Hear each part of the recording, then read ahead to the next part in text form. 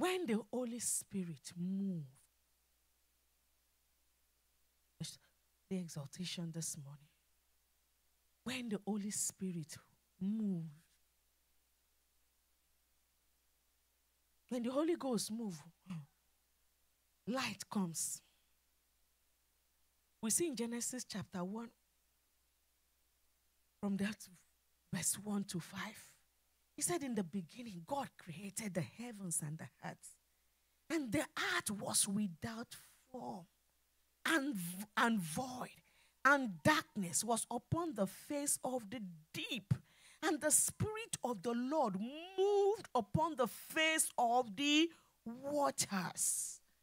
The Spirit of the Lord moved upon the face of the water.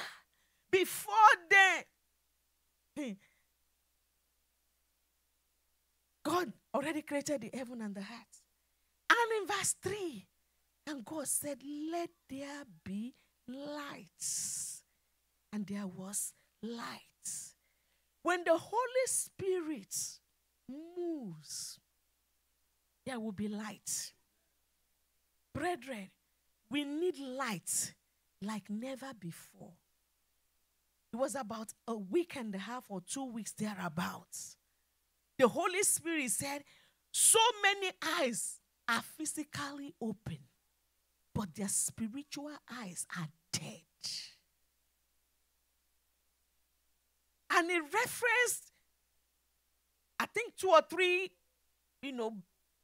legally blind people that I met. And before you get to them, why I am trying to move away so that they don't eat me and I don't, stand on their way, they already moving. And I started asking, how come? After I took that study a couple of times, then I saw that they have a spiritual eyes, that they can sense, they can smell, and they can know that something is coming their direction. And yet those of us with eyes, our eyes are opening. Some are even walking into their own doom with their eyes open. The order is changing in the name of Jesus. I said the order is changing in the name of Jesus. Because you see, one of the things, when the Holy Spirit moves and light comes, things becomes exposed. I said, I love it. When before I get into a place, the Holy Spirit already come ahead and played what is going to happen there. And then by the time I get there, I see the manifestation. I thank God every time that when people are thinking that they are deceiving me, the Holy Spirit will just unfold it. And I will hear in my spirit, it's a lie. It's a lie. And I will just look. And sometimes you say, it's just for your information. But the one he wants me to talk about, I will face and say, this is what the Holy Spirit is saying. And they look and say, this girl, what is wrong? What is wrong? I've had it a couple of times. Because you see, you don't know who you are sitting by.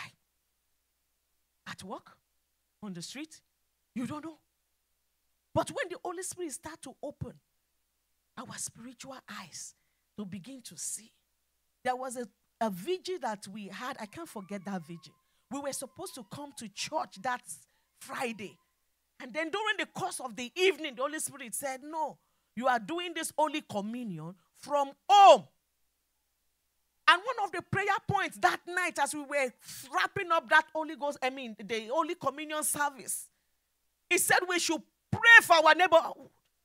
For those who were online that day, and a couple of us were online, he said pray for our neighborhood and ask that anything that does not belong cannot operate here. There cannot be two masters. It was that same week, the following week, where we have lived for years, and we pass every day. And we think it's just a general garage, like every one of us had the garage. And then my husband was passing, and he saw this shrine at the garage. The door was completely open. And he came to me. He said, "Can I believe what he saw?" And he described it. I said, "I believe it." I said, because while we were praying that prayer on that night, that Friday, Holy Communion and El Shaddai night, as the Holy Spirit said, we need to pray that prayer in all our neighborhoods. And that is why we are not coming to church that night. You need to know. You need to know who your neighbors are. Your eyes have to be open. We need to know. Hagar was crying, trying to put her eyes away so that she would not see, she would not watch Ishmael die of thirst because there was no water. And yet, there was a well. Provision was right by her. And she was crying. And then the Holy Spirit opened her eyes. And she saw the water. And the child lived. What you need for your sustenance, hear me well. For some of us, it's already with us. But you are still, some have not identified. Some have identified, but they are still struggling. Because it is not what you feel like it should be like. I want it red, high, short. This is what I want. And the Holy Spirit is saying, you are praying. The answer is already here, but you are looking away. And if time is not, if care is not taken, you will miss the opportunity.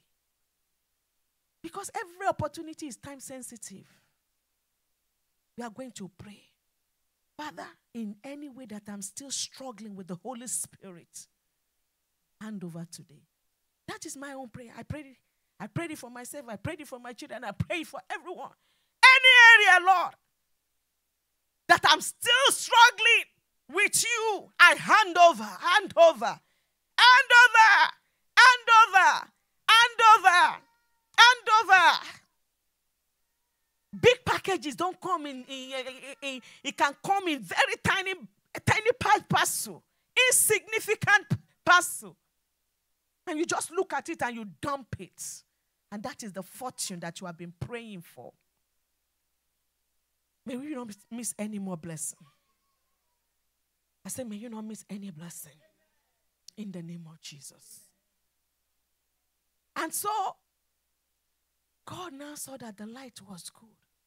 And it was, creation just continued like that. And after he made everything, he said, and the Lord looked at it and he said, it was good. It was good. It was good. Brethren, some of us are so loaded, yet you are not giving birth. We are so loaded. The word is coming, but you are not giving birth. You are not reproducing. You are not reproducing. The infilling of the Holy Spirit works better, works well. The purpose is for you to give birth. It's for you to give birth. Because the more you give birth, the more it continues to use you. And the more you humble yourself, it continues to use you. In Exodus chapter 14, verse 21 to 28, we see so many things happening in that scripture. So many things happening. The way maker making ways.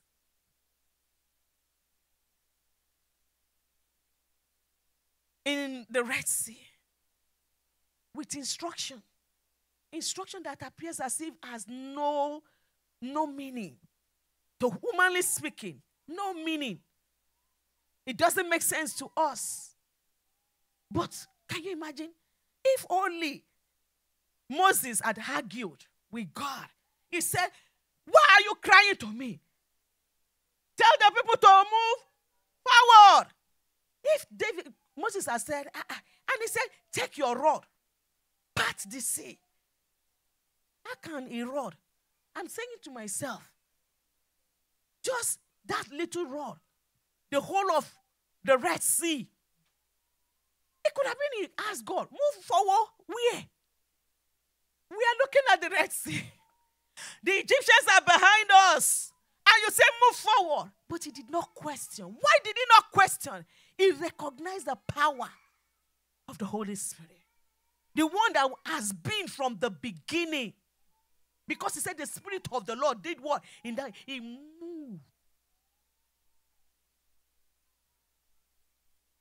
May the Holy Spirit open our eyes. Bring him closer. In the name of Jesus. By the grace of God, very soon, we are going to go into those who are not speaking in tongues yet. Because you need that power. You need it. You need it. You need it. The Holy Spirit will baptize you with tongue. And after that, speaking in tongue, there is the song of the Holy Spirit. It's another level of experience. It's beyond song. Speaking in tongues. You are speaking in tongues, but you are singing. And as you are singing, you can tell that it's another realm. I've never drank in my life. I don't know how it feels when people drink. But I tell you, the first experience of that manifestation of singing in the Holy Ghost, I was drunk. I saw myself in another complete level. And he just comes when he wants to come like that for the unusual. It's time for some of us, it's time for some of you to move to that level. You have stayed where you are for too long. It's good. It's time to move up. Because as you move up, you begin to see beyond where you are. Everyone is sitting. I can see our head. Imagine if everyone is standing. I cannot see. So we need the infilling of the Holy Spirit. It's a prayer every day. But I must send a warning. Because when it comes to the movement of the Holy Spirit, there's so many things that needs to be taken care of. Now we say it times and times again. Those who will flourish, who will operate maximally in the Holy Ghost will not be those who are half and half. One leg here, one leg there. They will not be those who greet Pastor Magret kneeling down, but in their hearts.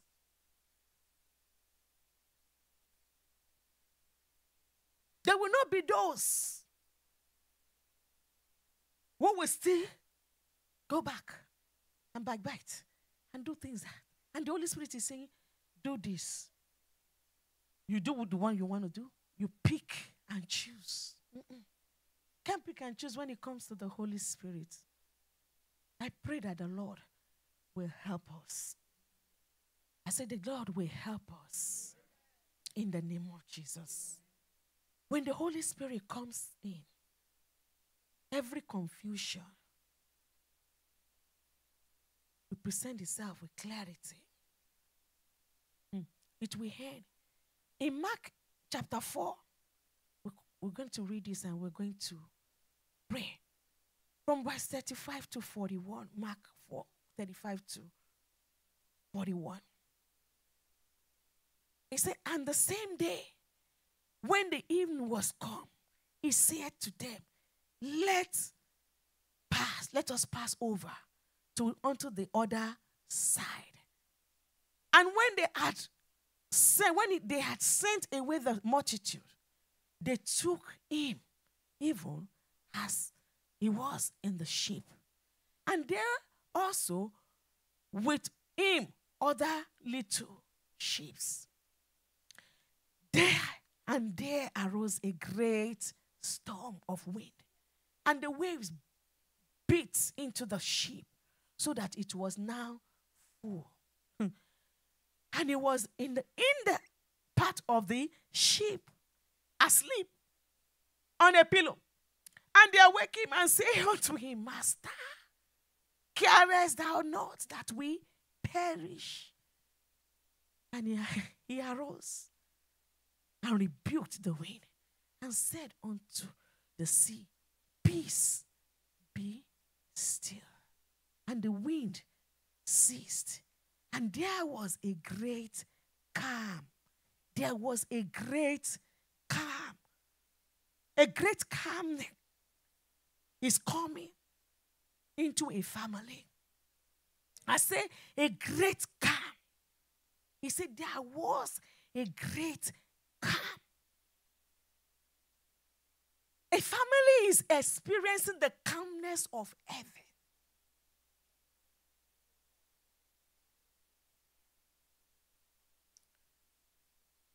And he said unto them, why are you so fearful?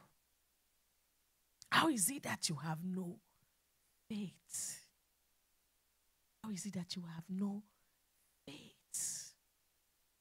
Whatever your faith can carry, you will bet it. You will bet it. Whatever your faith can carry, I say you will bet it. In the name of Jesus. He was surprised. These people have been with me for so long, and yet they can cry, Master, carest not that we perish. How can the master be in the boat of your life, sitting there, not living? He's the driver of the vehicle. Before I tell my children, I said, Jesus, I said, God, the Father, the Son, and the Holy Spirit lives here. I said, there is nothing you will do. You will be exposed. From when they were young, I told them. And when they go do some things, and I said, they look at themselves, they say, you see your mother? See your mother? You see your mother? After a while, they got him. And so, those people say, Mom, this is what happened. And that's it. Praise the name of the Lord. Because the Holy Spirit will always come ahead. I told them, I said, except the blood of Jesus fails. If the blood of Jesus has not failed, nobody will deceive me. I said, except that blood fails. And that blood will never fail. I said, nobody will deceive me. Because it is a covenant. People can be so wicked. People can be so good. But you don't even know which is which. They are laughing, but it's another thing.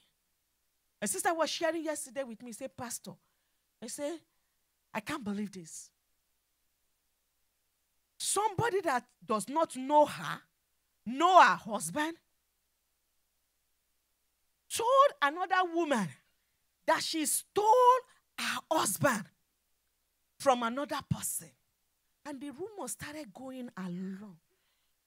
As God will do it. The friend of this, one of mine, she was telling me yesterday, she said, Pastor, I said, she was so, hot. He said, her friend now got, closer to their family. Began to see that this man has never married any woman. So where is the woman that they said she took from her husband? So the lady now, asks her husband, say, you have any wife? Before he said, no. I was the one that fight for her. She went to London. From London, she came here. And we've been, these are the only 2 children I have.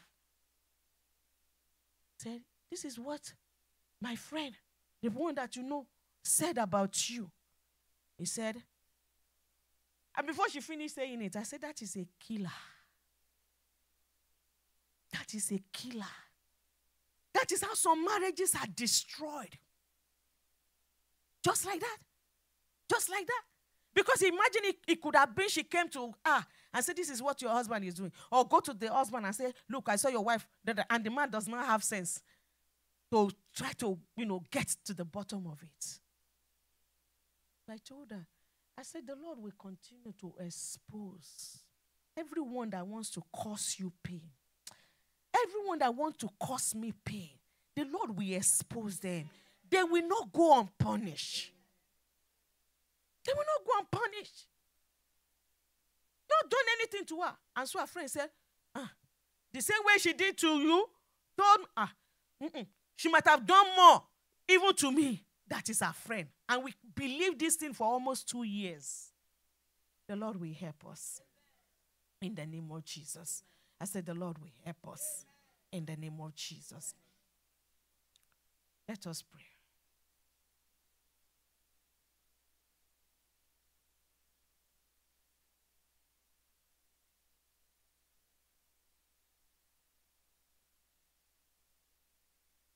We are going to decree that every storm, we are going through a storm right now. Tell that storm to stop now. Peace, be still. Peace, be still. If you need to ask for mercy, ask for mercy. If you know that prayer, I need mercy before I pray that prayer, please ask for God's mercy. And then begin to decree. He said you will decree a thing and it shall be established. Speak the peace of God. Peace, be still. Peace, be still. Satan, take off your dirty hands off me. Take off your dirty hands of my family. Take off your dirty hands of God's people. Take off your dirty hands of my health. Is that somebody's declaration? Peace be still. You are not going to command. Because the Alpha is also the Omega. It can go ahead of your storm. Begin to decree. Every storm waiting for me in the future. Peace be still. In the name of Jesus. Any storm waiting for my children, for my husband. Father, I cry this day. I said, peace be still. The power of the Omega. Seize every of your storm. In the name of Jesus. Our Father, we bless you. We give you glory. We give you honor. We bless your name. We thank you because your children are going in this strength, in this might, in this power. As you open our eyes to see, even in the deepest of the deepest, to see the invisible. In the name of Jesus. Father, today, I ask that as your children sleep tonight, before tomorrow morning, Lord, you will minister to some. You will open their eyes to the very root in the mighty name of Jesus. And Lord, the grace to quickly move, you will release unto them in the name of Jesus. Holy Spirit, when you move, there is healing. I ask,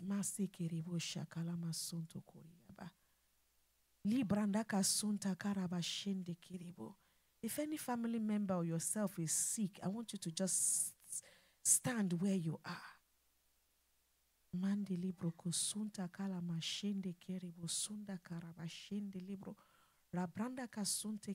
It is your promise. Father, I ask for mercy. I ask for mercy. And I ask, oh God, in the name of Jesus, that Lord, you will heal these your children. In the name of Jesus. You have given brand new kidneys. You have given new hearts. Lord, you have changed lab results. That the testimonies have come to you from this altar. There is nothing you cannot do. That let there be a complete overhaul. In the name of Jesus. My God and my Father, Spirit of the living God, move now. Take your children. to the theater room of heaven and walk on them in the name of Jesus. Thank you because it is done. Blessed be your name. No one will share your glory in Jesus' name. And so I say, go in this might. In the name of God the Father, in the name of God the Son, in the name of God the Holy Spirit, with open eyes, with open hearts, with open ears, in the name of Jesus. You will see the invisible. You will hear the inaudible. And you will do the incredible in the name of Jesus. So it is in Jesus' name. Amen.